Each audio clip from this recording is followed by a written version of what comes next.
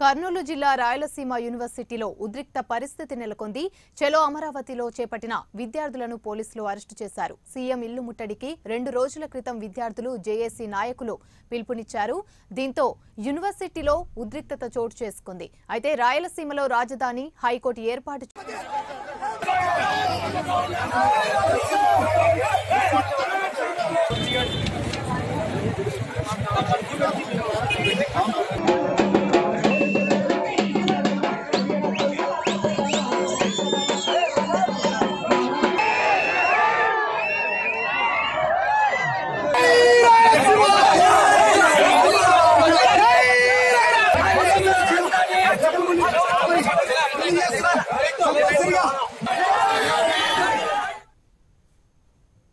కర్నూలు జిల్లా రాయలసీమ యూనివర్సిటీలో ఉద్రిక్త పరిస్థితి నెలకొంది. చలో అమరావతిలో చేపట్టిన విద్యార్థులను పోలీసులు అరెస్టు చేశారు.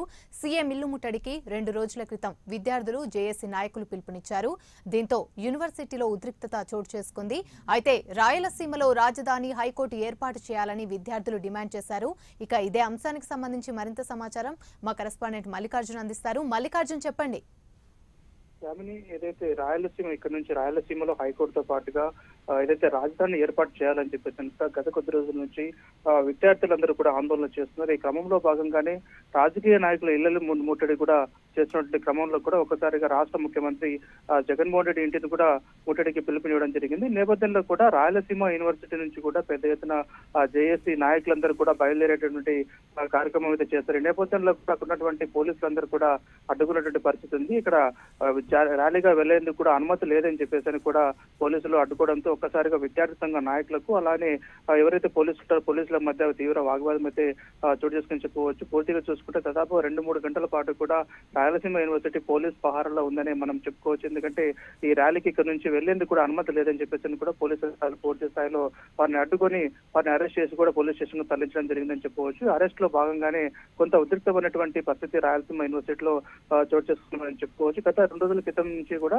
ఏదైతే సీఎం ఇంటిని కూడా ముట్టడిస్తామని చెప్పేసి కూడా విద్యార్థి జేఏసీ నాయకులు కూడా చెప్పినటువంటి పరిస్థితి. ముఖ్యంగా రాయలసీమలో హైకోర్టుతో పాటుగా రాజధానిని ఇక్కడ ఈ ప్రాంతానికి ఏర్పాటు చేయాలి. శ్రీబాగ్ ఒప్పందం ఏదైతే ఉందో ఆ ఒప్పందం ప్రకారం కూడా ఇక్కడ రాయలసీమలో హైకోర్టును ఏర్పాటు చేయాలని చెప్పేసి కూడా వీరందరూ కూడా ప్రధానంగా డిమాండ్ చేస్తున్న పరిస్థితి. ఈ క్రమంలో భాగంగానే ఈ రోజు ఈ ఆందోళన కార్యక్రమం కూడా నిర్వహించారని చెప్పవచ్చు. Okay, right. Thank you Mallikarjun.